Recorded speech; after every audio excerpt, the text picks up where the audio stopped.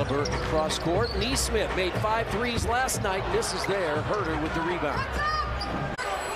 Keep it going. Nembhard finds Turner, goes inside to Sabonis and couldn't get it in. They're thinking he's starting to come around. He's a good offensive player. Pass blocked by Sabonis. Yeah, he got held up by Barnes. Wow.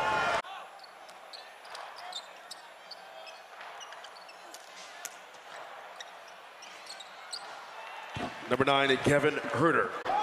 All 5 on the floor can shoot the 3. They double. Now Huerter. That's a bad gamble. Lyles. Yeah, that's a gamble.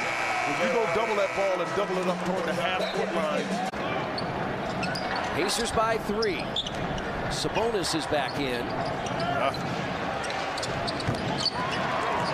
Mitchell. What the heck? Oh, boy, what we got going here? Played last year in LA with the Lakers. First 4 years in Charlotte. It's really good fun. Matherin cross court. Yeah, he was in the air when he's trying to make the pass, and he couldn't redirect it. Pacers each of the last 2 games at Memphis. Last night against the Lakers had double figures. The lead by the first half, so there's a turnover. And Sabonis leads the way. He's going to drive it right to the basket, lay it in.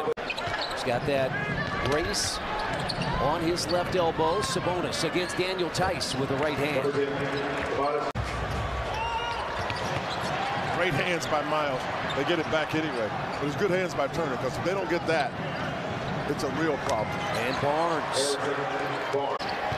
Last Sacramento lead was in the second quarter, and then the Pacers went on a 14-0 run.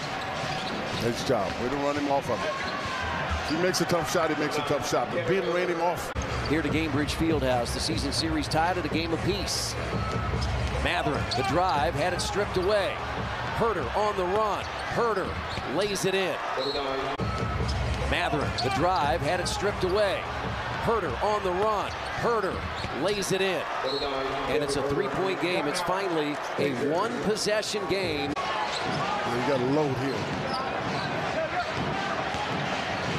Huerter goes inside and gets 2. The Pacers win. Remember, 10 games without Tyrese Halliburton. They're posting up Lyles. Shot clock at 8. Huerter. That's a poor attack defensively by Halliburton.